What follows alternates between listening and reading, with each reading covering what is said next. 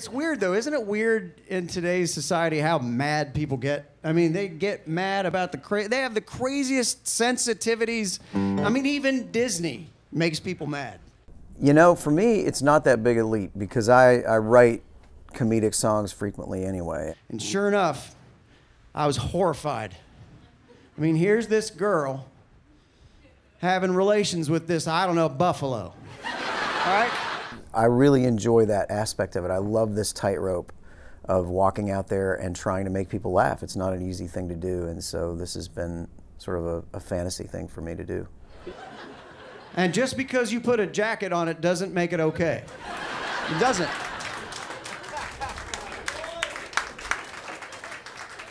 I should have called it Beauty and the Bestiality.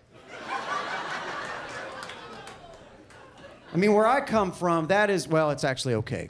Oh, I think a joke hitting is way more nerve-wracking than playing songs. I mean, songs have a buffer. They don't have to be laugh out loud, or they don't have to, you know, there's nuances to a song that really, it's sort of all or nothing with a joke. You either get laughs or you don't. I mean, there's a threshold you reach where you realize it worked, and then there's a threshold of sort of like polite chuckling where it just didn't work. And that's terrifying. Speaking of relationships that are frowned upon, I got to admit I'm not immune to that. I mean, my first relationship was not good.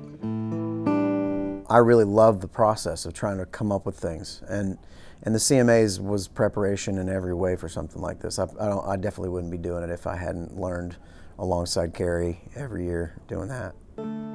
First kiss, first taste of loving, you were my first cousin.